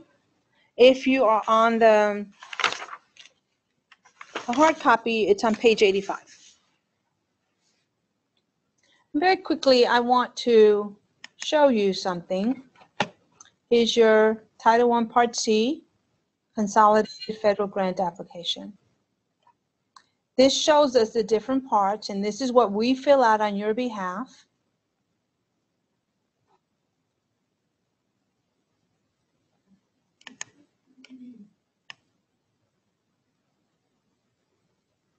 I wanted to bring this up in particular because Part 3 is the required program activities. When you say, well, why are we doing that and why are we doing this? This is why. We have to select all of them if we're going to be part of this program. And that means we do ID&R. We conduct ID&R activities as outlined by the ID&R plan. We do NGS. We do migrant service coordination. This is first grading period. Within the first grading period of the school year, the child who is eligible for migrant services, determine individual needs, identify available resources, and then we go into the services that can be provided to that child. See, within the first grading period, migrant service coordination, coordinate with school staff and Texas Migrant Interstate Program. This is that TMIP program that I mentioned earlier, to ensure that migrant students who have failed any subject or the state test can be given some opportunity to correct that. Then here's one particularly for secondary students. Again, what do we have to do in order to make sure that the child has credit accrual and recovery, and that opportunity is given to this child. Look at these three: middle school, middle school, middle school. Well, there's four: middle school. Okay, Myra has talked about this in the past. We have to be very careful here because we're going to show you something in the local needs assessment that's going to come back to the middle school child. Coordinate with available mentoring programs. Coordinate resources, contacting each student or family to establish student needs with homework. Do they have the tools? Collaborating with programs and organizations to coordinate access to resources. How do we work with this child? Because this is a critical age, as you well know, as to whether or not there's going to be a decision as whether they stay in school or not. Provide presentation and information to school staff to increase migrants, students' timely attention, that they're given timely attention and appropriate interventions. That's why when Deanna goes out and visits with y'all, she will ask you about whether or not this child has needed intervention. And remember, we talked about that priority for service. So if we have a middle school child in that category as well, we really need to pay attention to this particular child. So you have your middle school pieces here. You have your high school pieces here. You have general information about training, etc. You have students in grades 3 through 11, coordinate with school staff. Again, I'm sorry I mentioned this again, the TMIP. Then you have your early childhood. So if you have children between 3 and 5 years old, like that district that when we went over that unique student report, we really need to look at what kind of services does your school district have for these babies, or what kind of services does the community have? And if nothing is available, then we can provide them with Bright Beginnings. But according to the state, this is not an option, and they're very clear within the first 60 days of the school year, what are we doing with these children? Then district procedures, develop and implement a set of procedures that outline a variety of strategies for partial and full credit. A lot of you have recovery programs, so you already have procedures in place of how to get children into those recovery programs. The intra and interstate goes back to the TMIP. How do we work with that? How do we work with M6? How do we get the children fully supported so that they can be successful? Diana Sanchez will also work with the Migrant Parent Advisory Council. We have to have at least 2 PAC meetings during the year, and we have had that. As a matter of fact, we've had more meetings with our parents. We had our very first school fair, health school fair at Region 10, and we wish we would have had more migrant parents, but you have to start somewhere. And so we were happy that we were able to support our parents in this way. And then other parents in the region were also invited. Program evaluations, make sure the PEAMS person has the information. Here's your priority for service, information for these children. It goes a monthly, you run the report, you develop a PFS action plan, which we do and we have sent to you. The PFS action plans must include the following. When in the school year, the Title I, it goes on to 1, 2, 3, 4, and 5.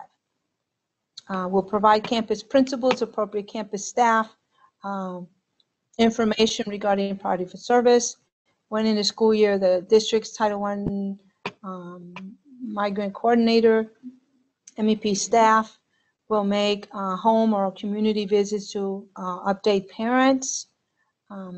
This is very important, how the district's Title I will use NGS priority for service reports to give priority placement to these children, particularly at the high school level. How the district, so on and so forth, receive priority access to instructional services, social workers, whatever you have in your school district. And if these children need those services, we need to make sure that we provide those services to them in a priority way, a timely fashion. Then the one thing that we keep stressing the Title I, so on and so forth, plan of action in the district's improvement plan as a separate section, appropriate labeled and identified. Doesn't get embedded, it's a separate section. And that plan was sent out, I think at the beginning, well, I know that because I sent it out, the beginning of the school, prior to the beginning of the school year, late summer, because we know that you're working on your district plans during that time. So here, this is part of the grant. This is what we say we're doing when we sign up for this. And that is, like I think I said, on page 85 of your hard copy, has the same information, but I wanted you to have that so that you would understand why we're asking for certain pieces of information for documentation purposes. Then here, part 5 is your plan supplemental activities. Is there a graduation plan support with your counselors? Is there a credit accrual information?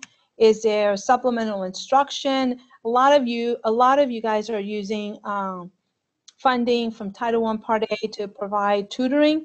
So if the migrant child needs that, then the migrant child should receive that services like everybody else. And if they need something else, then you and I need to talk about that. Summer programs. We've had a summer program this year. We had 54 students in the summer program, and we had them from a variety of different Dallas, Irving, Canton, Van Alstyne. Let's see. I have that list here.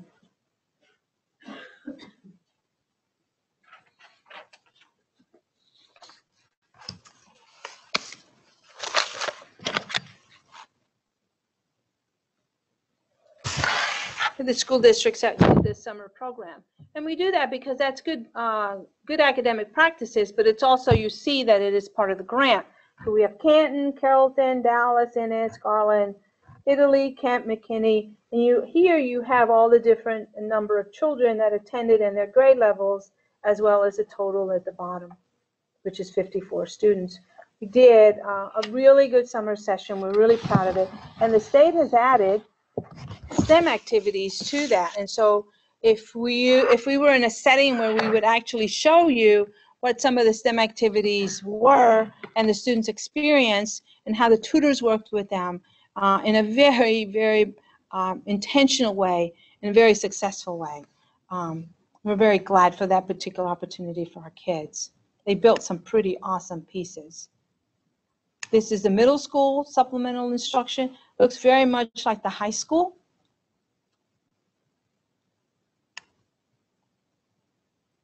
Here's the elementary. Again, summer school. You see summer school at every single grade level. Tutorials. We don't have to check every single one of them, as you see here, but sometimes the funding source is very important, and this would be the supplemental to your supplemental, which is your Title I tutorials, if that's how you engage your students. And then here's your early childhood. All of these activities come from the application. And the required activities that you saw in the application is the clothing, the vision, the school supplies, which I want to thank you. When we called and we worked with you, y'all were more than gracious and very timely in working with the students.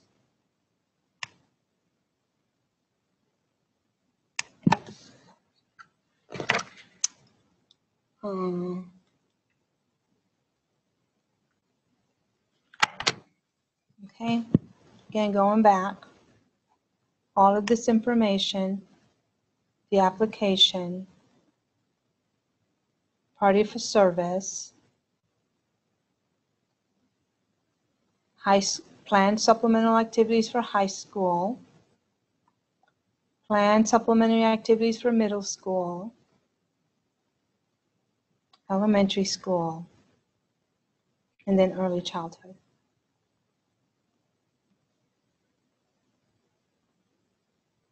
And then your general support services. This is what Esther sends out and requests, because sometimes you're using other funds to support these children, and that's what the information that we would like to have in order for us to help and support in the growth of these children. We might be doing this together. You might be doing this in addition to, or not really in addition to. You may be doing this as your regular program, and then we're using MEP funds to support you in a variety of different ways. So this is what the application looks like. The requirements, and then it's broken out into high school, middle school, etc. Noting very carefully of all of the different pieces in the high school, in the middle school, forgive me. And then what kind of services are we talking about? And if we're talking about services,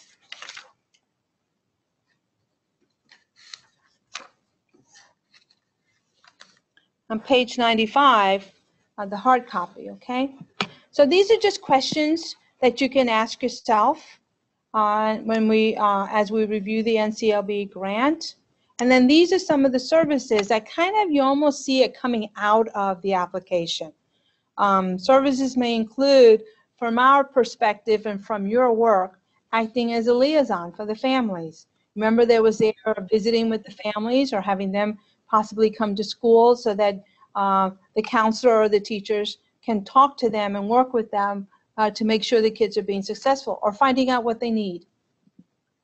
In some school districts, in ESCs, they have a migrant counselor, but they have programs that are much bigger than the ones at Region 10.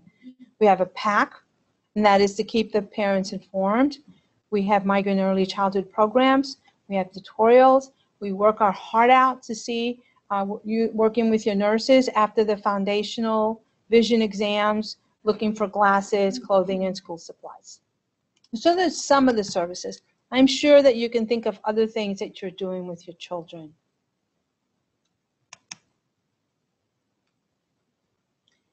Here's your local needs assessment. On your hard copy, and this is a local needs assessment for 2016-2017. So this is actually the needs assessment that we've done for this school year. And Deanna worked using a variety of different sources, NGS, the grades that you provided us, information that we've gotten from you regarding the visits that she had, the performance logs, and she was able to fill this out.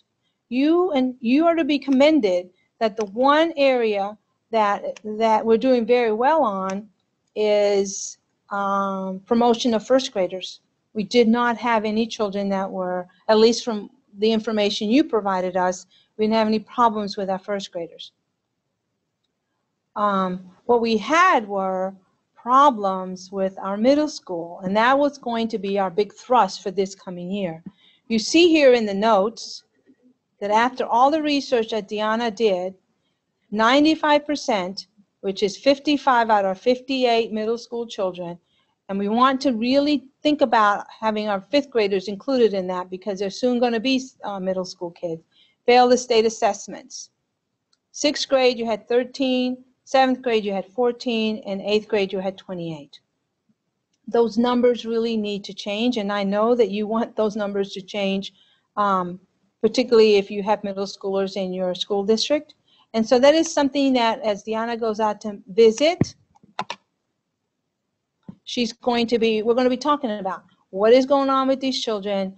Remember, they may be doing relatively okay with their grades, but we're talking about failed state assessments, and we can't continue to have them fail those state assessments because ultimately they won't be able to graduate. So that's just something to look for. Now, when you get your unique student count and you say, whoa, I don't have any middle schoolers, and you go, oh my gosh, I don't have many middle schoolers, I don't need to worry about this.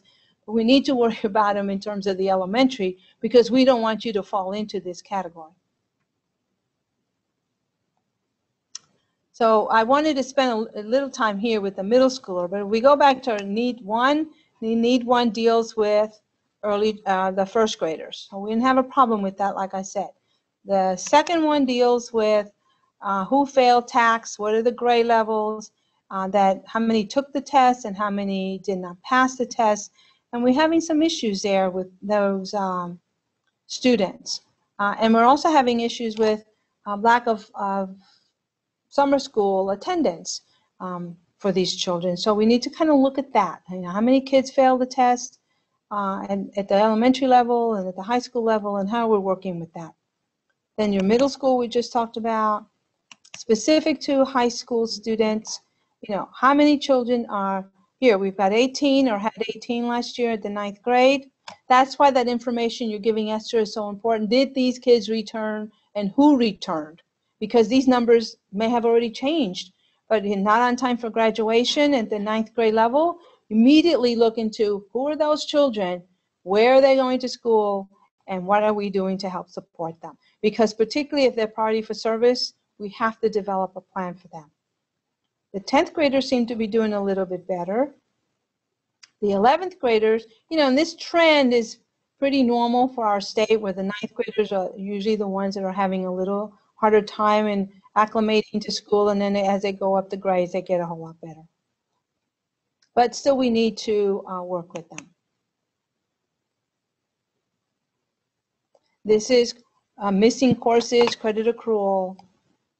How do we work with out-of-state information and students that are going out of state? So your local needs assessment, if you draw a conclusion and connects very well with the application, because we're using the required activities in the application to help us develop our own needs assessment here at Region 10 using those categories that are part of the application. Does that make sense? Any questions?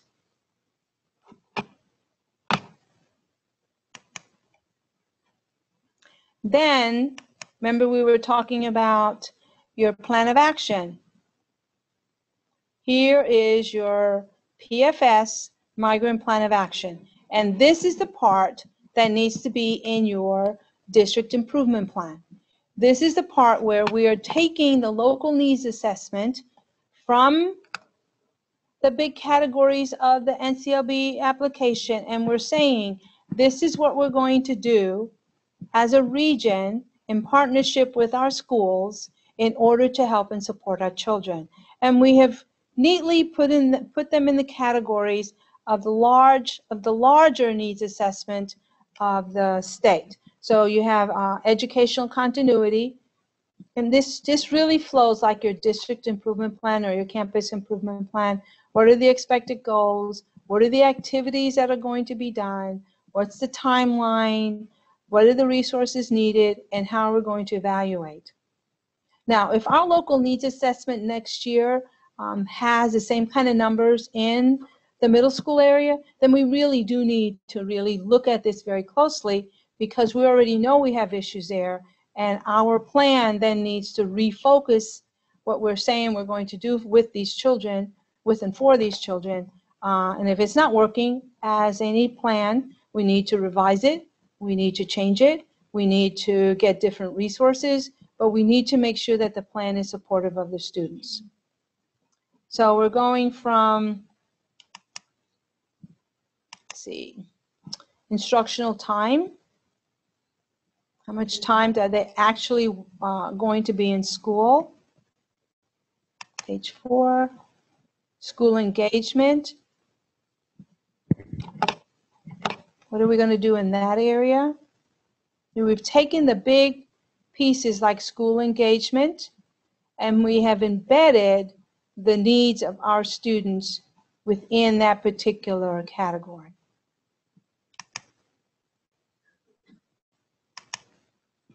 Educational support in the home. Remember, that seemed to be a really big one, particularly for middle school kids. So what are we doing, and how are we doing that in order to help our parents and help you help them? Health. Partly motivated us to have that health fair because it's saying, you know, children that are sick are not going to be doing really well in school.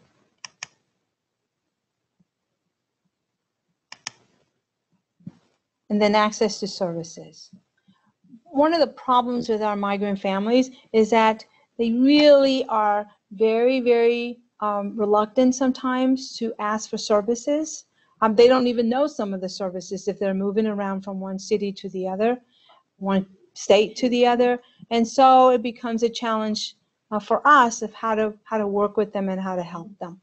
So that's why sometimes we'll call and we'll say, are there community resources in your area that can be helpful to this family meet this particular need that is either I've been identified by Domi in the local, as she has gone out to visit.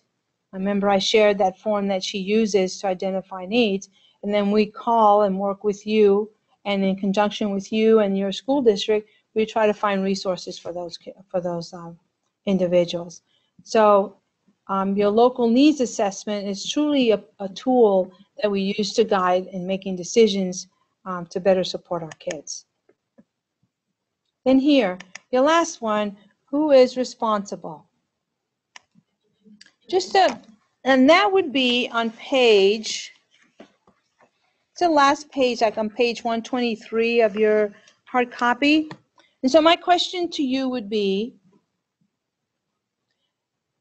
know that the migrant students are eligible for free lunch without a free and reduced application. That was one of the questions in your survey. Were you aware that migrant students had free and reduced lunch? Who besides you needs to know that? The cafeteria people, possibly the teacher, the counselor, who's ever working with those children to make sure that they're eating lunch or breakfast. Know who the migrant students are in particular priority for service students and can articulate how the students are performing. Who would do that on your campus? Is that your teacher, your counselor, both? Your principals, your community liaisons? Ensure migrant students in need of support are afforded at least the same opportunities for tutorials as other children. Remember, that was one of the resources and services that we can provide our children. Contact the migrant education office should you need any help and support with the tutorials. Who ensures migrant students have access to challenging courses? Ensure migrant students are on time for graduation. Who ensures that there's appropriate transfer credit? Who does that in your campus? Sounds like a counselor, but I don't want to interject what I think. It's who works with these students on your campuses. Know that there are no migrant strategies to assist students in their learning. Understand that not all migrant students are ELLs. Realize that migrant students are simply students who are faced with a unique set of challenges due to migratory lifestyle. So this is just like a quick jogging of the head. Who does this on a particular campus? Okay?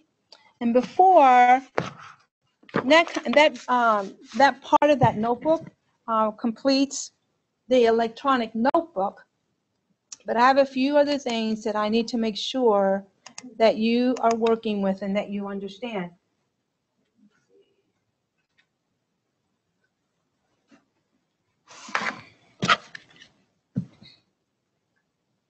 You can take it.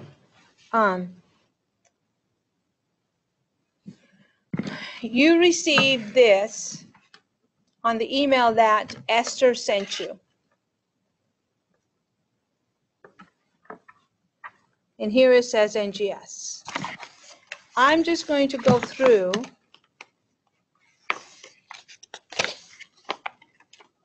this page. Is page 1.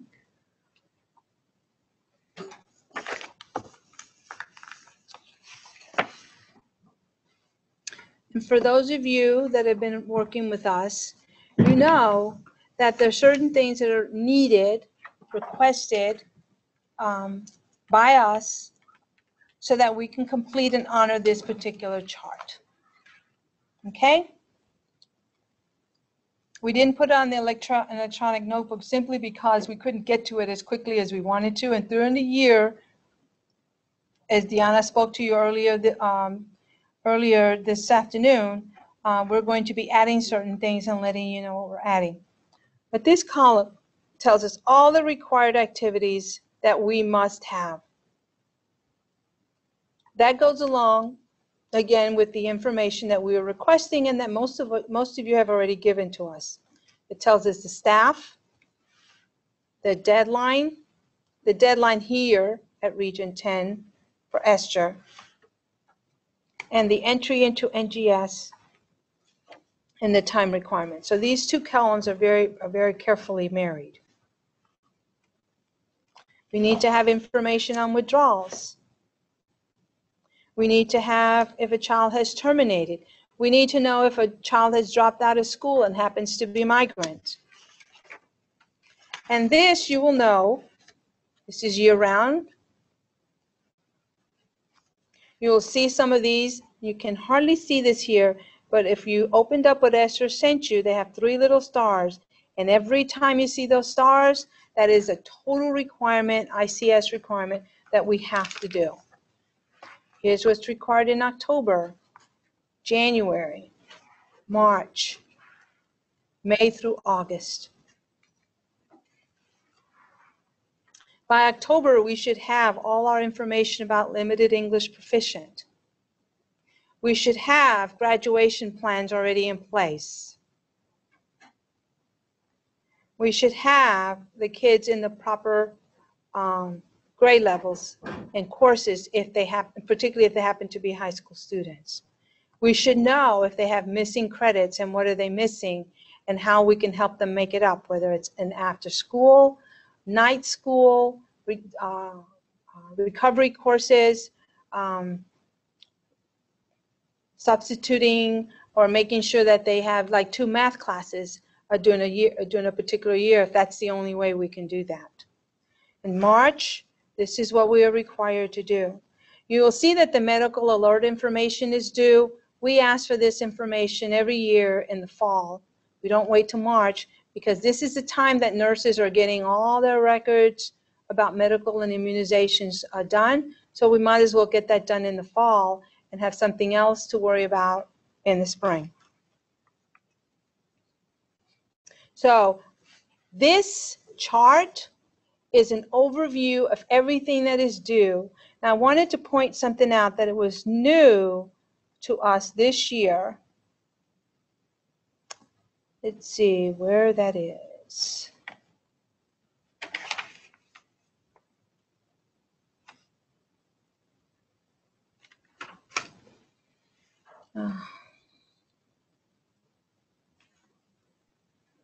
Oh, here it is. Right here. When you have an opportunity to look at this, and Esther sent out another email earlier during this school year, the beginning of this school year, to let you know what we needed, and what we needed was information that came out of this particular book. But what is new this year, recommended courses for the fall. We have got to have all the schedules of the students 8 through 12. So if you kind of looked at that but it didn't register, because sometimes for me things don't register when they should, this is new. And that's why for some of us we go, oh, I'm not sure about that. We have to have those schedules so we can put those schedules on NGS. And why do you ask we need to do that? Well, a child may be moving in and out, and if a state has NGS, they can quickly see what courses they're taking, and we don't waste time trying to figure out where this child needs to be placed. I believe that's why the state did that. Then everything after that, well, here we have the MEP compliance indicators, and these are the indicators that I pointed out to you will have the 3 stars in the calendar. And so there's information here. The indicators are, we have to have the priority for service report. We have to have information about summer school. We have to have the PEMS numbers on the system. We have to have trained staff members. We have to have student graduation plans. And it just goes on to explain what those are and what the state expects with the particular indicators. Then, just like the calendar, this is what we need year-round. And Esther has very cleanly and neatly put down what we need year-round, starting with the, if we have students that are PFS, here's the definition of PFS, and what is it that what makes them PFS, and then what kind of intervention plans will help support them if they need that. Some of them may not need that. We need to have withdrawals. We need to identify students that are at risk for non-promotion. Any child that went to summer school automatically becomes an at-risk for non-promotion. Even if they pass the courses, we're just afraid, I guess the state's afraid that they're needing that extra support, and we need to make sure they have it. We have to have the dropout indicator. We have to have, let's see, this is just summer school information that should help us, kind of like a worksheet for you. And then what we need now, what we need year-round, what we need now is your graduation plans. Here's your STARS, special ed, IEP file indicator, and then what we need January, February. And it goes on like that, so that it takes the chart,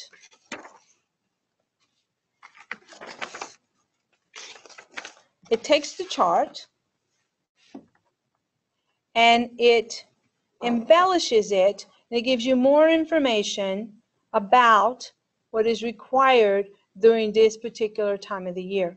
So don't be surprised when Esther sends you an email to say, I still need this, or thank you very much for providing that information for you or to me, because this is her work. This is what she needs to get on the system, and this is what the state expects us to have on the new generation system, so that when children move, particularly within the state of Texas, and a lot of our children stay within the state of Texas because we are an agricultural state. Everybody in the state of Texas has access to this and be very helpful to the children. So this NGS, Migrant for Administrators.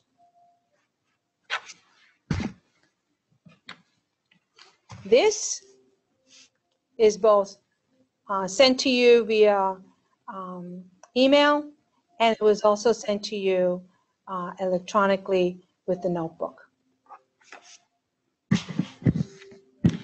We talked about the unique student report. We talked about summer school. We talked about the application. We talked about a variety of different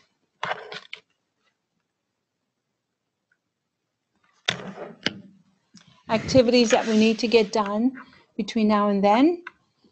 And we're here to help, to provide service, to clarify any concerns that you have, any issues that you have, to work with your families and work with you in order to make sure that our children are doing well. We all have the same goal in mind, that is to help children graduate and graduate within a timely fashion. We have seen that the state is requiring additional information regarding a child's schedule. We see that they're still requiring certain things from year to year. We get very familiar sometimes with activities that we do from year to year, and sometimes we just have to take a moment like we did today. And I'm very grateful for the time that you're sharing to simply sit back and to say, yes, I remember that.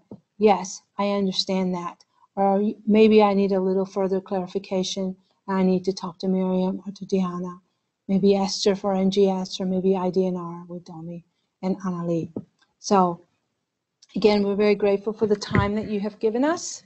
And if you have any questions, please give us a call. We have at the front of the manual, both electronically and hard copy, we have everybody's name, everybody's email, and everybody's phone number, just in case you might need that information. Again, thank you for your time. We're very grateful for the opportunity to get together and to be able to talk MEP and to assure all of us that we're on the same page. Have a great afternoon. Should you have any questions, please email them to me if you think about them tomorrow or another day. If you have any questions, I'm here. I'll be very happy to answer them for you. And like I said, we're here for service and to make sure that everything goes smoothly. Any questions? Lisa? I don't have any questions, but thank you very much.